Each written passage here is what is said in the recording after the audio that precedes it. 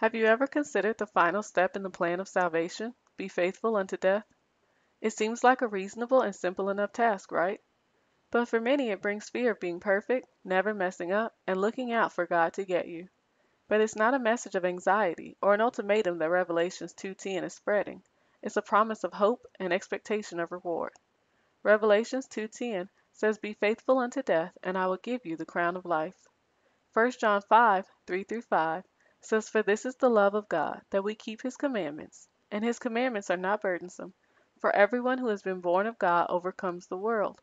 And this is the victory that has overcome the world, our faith." Who is it that overcomes the world except the one who believes that Jesus is the Son of God? Jesus' commandments are not burdensome. He's not waiting on us to mess up, and he doesn't want us frozen in fear of failure. A person who is full of faith is whole, content, peaceful, and sure.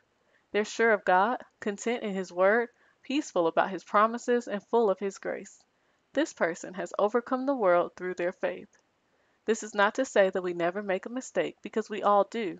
But this person is no longer lured by the false glitter of the world, no longer strung along by its insincere promises or its beautiful facade. When you're faithful, every area of your life is full of your faith. You have a faithful marriage, you're raising faithful children, you are a faithful employee or student.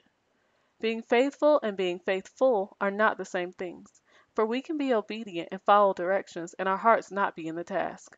Being faithful makes you feel joyous, sensational, blessed, marvelous, and full in Jesus. Being faithful takes growth and maturation. It takes sight and understanding. It takes spending time with your Savior and sitting at His feet to listen to His wisdom and allowing it to fill all of the cracks and holes in your faith. Being faithful is being free.